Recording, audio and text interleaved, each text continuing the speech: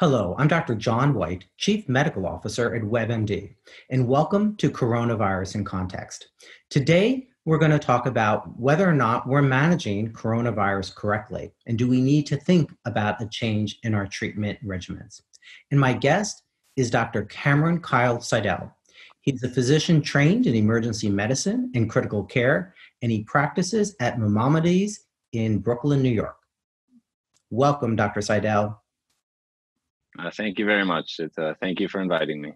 So you've been talking a lot about the number of patients, the percentage of patients actually that are dying on ventilators. When did you first notice this trend?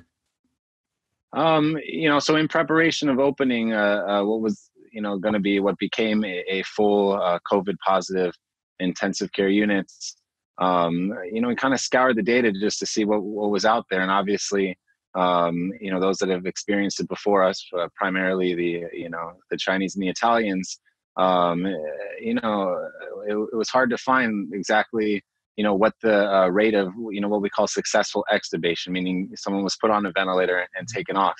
And that data is still hard to find. And I imagine there's a lot of people still on ventilators. But from the data we have available, it appears to be, somewhere between 50 and 90%. And it seems that most reports or most published data, puts it around 70%. So, that's a very, very high percentage in general when one thinks of a medical disease. And you've been talking on social media. You say you see things that you've never seen before. What are some of those things that you're seeing? So when I initially started treating patients, I was under the impression, as most people were, that I was going to be treating acute respiratory distress syndrome that was similar in some sense to the, ARDS that I saw as a fellow. And as I started to treat these patients, I witnessed things that are just unusual. And I'm sure doctors around the country are experiencing this. It's not, in the past, we don't see patients that are talking in full sentences and not complaining of overt shortness of breath with saturations in the high 70s. It's just not something we typically see.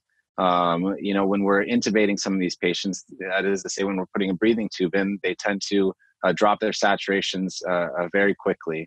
And we see saturations going down to 20 to 30. And typically one would expect some kind of reflexive response from the heart rate. Which is to say, usually we see tachycardia, and if patients go too low, then we see bradycardia.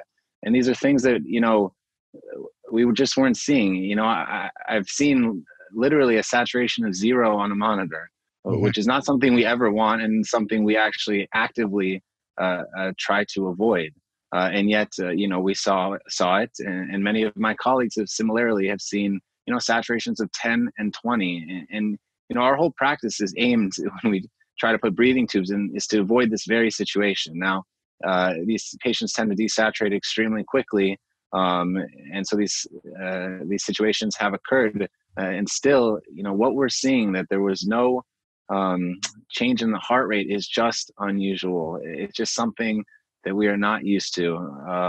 So that's suggesting that this is more like a high altitude sickness. Is that right? Rather than a viral pneumonia that we're talking about. So what I was trying to find, the patients in front of me are unlike any patients I've ever seen. And I've seen, a great many number of patients, and I've treated many diseases, and you get used to seeing certain patterns, and just the patterns I was seeing did not make sense. Now this, originally came to be when we had a patient who had hit what we called our trigger to put in a breathing tube, meaning she had displayed a level of hypoxemia, of low oxygen levels, where we thought she would need a breathing tube.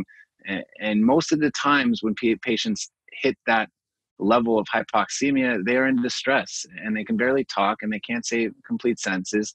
And she could do all of those, and she did not want a breathing tube. And so she asked that we put it in at the last minute possible. And it was this perplexing clinical condition. When I was supposed to put the breathing tube in, when was the last minute possible? And all the instincts as a physician we're looking to see if she, so-called tires out, if she's getting too tired. None of those things occurred. And it's extremely perplexing, but I came to realize that this condition is nothing I've ever seen before. And so I started to try to read and try to figure out what, and leaving aside the exact mechanism for how this disease is causing havoc on the body, but just trying to figure out what the clinical syndrome looked like. You talked a little bit about the data from Italy and Maimonides. Were you aware of what was going on in Italy before you noted these observations, or did that come after the fact? So that came a little bit after, and I wasn't aware. I can't even remember the exact timeline, but in my reading, I sort of came upon decompression pulmonary sickness, which is, essentially the bends when divers dive and come up too quick, which seemed to have some kind of a mirror picture clinically as these patients. And then, in discussions with other people, it came up that, they do similarly appear clinically. And this is not to say that the pathophysiology underlying it is similar, but clinically they look a lot more like high altitude sickness than do pneumonia. And Gattinoni, he published something on March 20th, which was about 2 days before I opened the ICU. And I don't know that I read it then, but somehow it got passed around. And in my mind, by the time I read what he was saying, I'd come under the impression that this just wasn't the usual ARDS that we were used to seeing. It was a high compliance disease, which every pulmonologist and anyone managing a ventilator can see. That's not a question.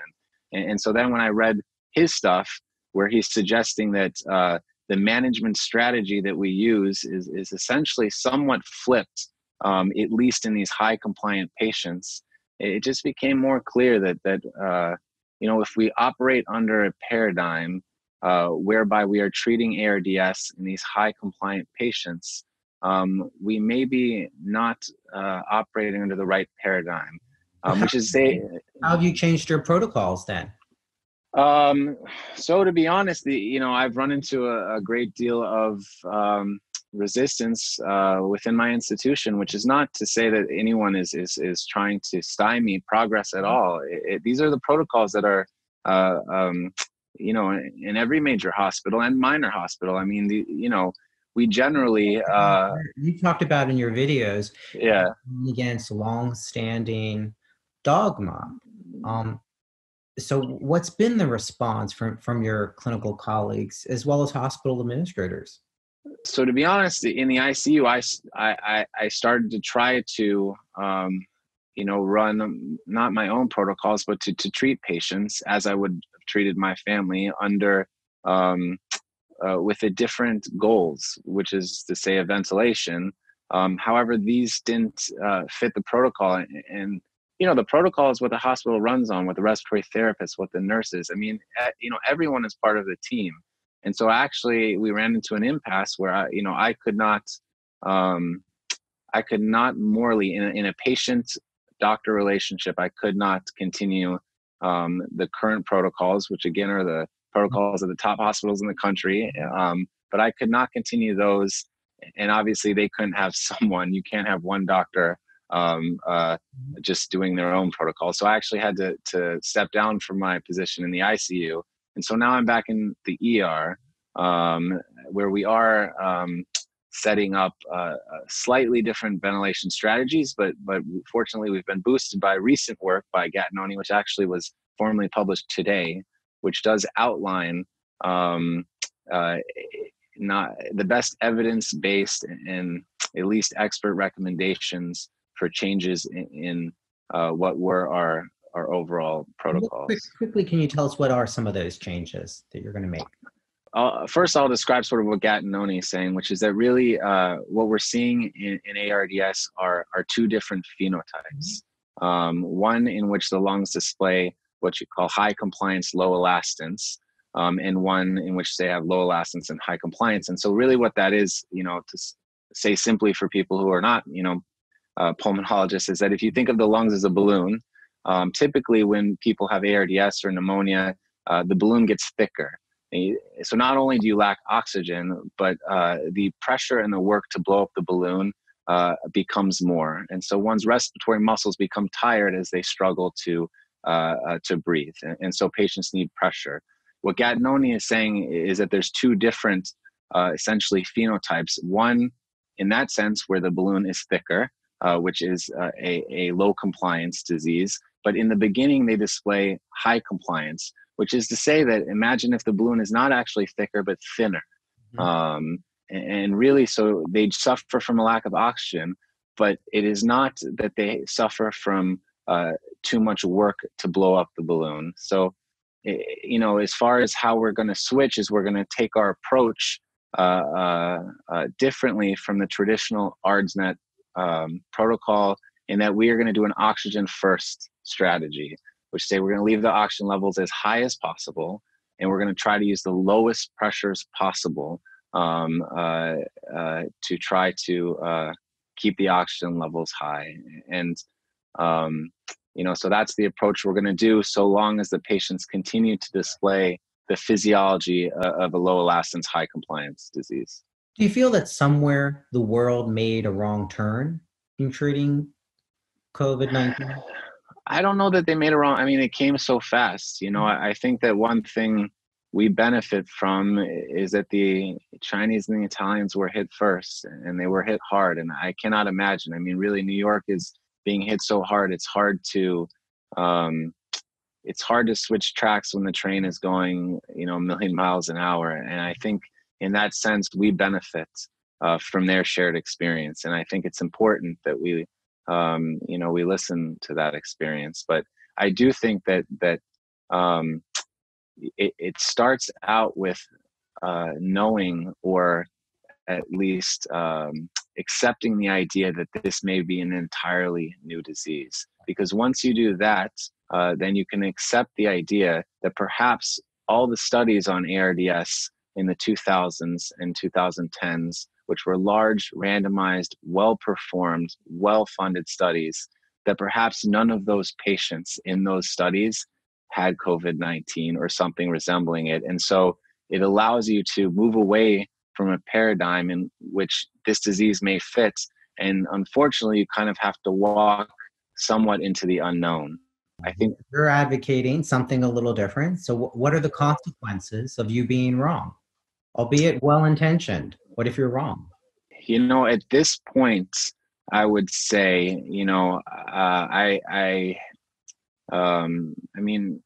right now we have some of the greatest experts in the world giving their opinions now. By that I mean the Italians and Dr. Gatinoni, which is suggesting this. So, I certainly could be wrong. And really, what more I'm asking for is not even an immediate change in the ventilation strategy, because I am not I'm critical care trained. I'm not pulmonary trained, and I'm not as experienced as many around the country and many in my own hospital. But what I would like to see is all these great minds get together, and if they can accept this notion that perhaps we need to switch paradigms, and they're able to better create a path forward that fits the disease, I would gladly follow them. And so really what I'm asking and what I'm requesting is that all the experts of the field, get together and perhaps come up with some fresh recommendations. Now, you've been active on social media, as I mentioned. Are you a whistleblower? I don't, I've never, this is sort of my first foray into social media. I don't know that I'm a whistleblower, because I don't know that anyone was trying to purposely do any harm.